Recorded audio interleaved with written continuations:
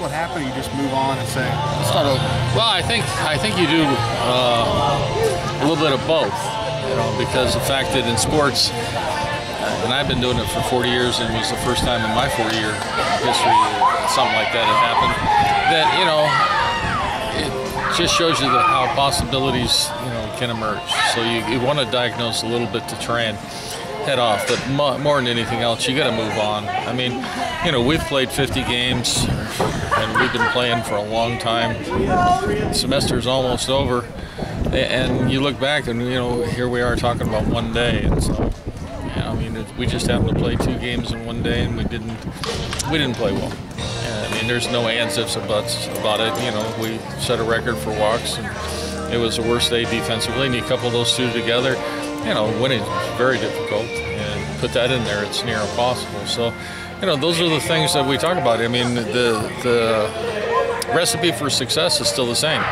You know, we've got to have good pitching in the circle, we've got to play good defense, we've got to have timely hitting. So if we can get those, you know, nothing changes. And we're not panicking, we're not making wholesale changes or anything else. We're just working harder and trying to make sure that, you know, we can handle the ball and we go up there and can score runners in scoring position. You feel like, I mean, as far as getting the top 8 seed this weekend, obviously is crucial, is it not? Oh, it is. I mean, again,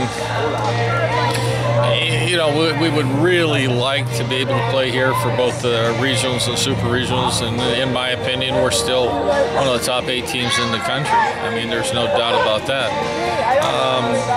You know, again, I don't have anything to do with the rankings. You know, our job is to go out there and take care of business.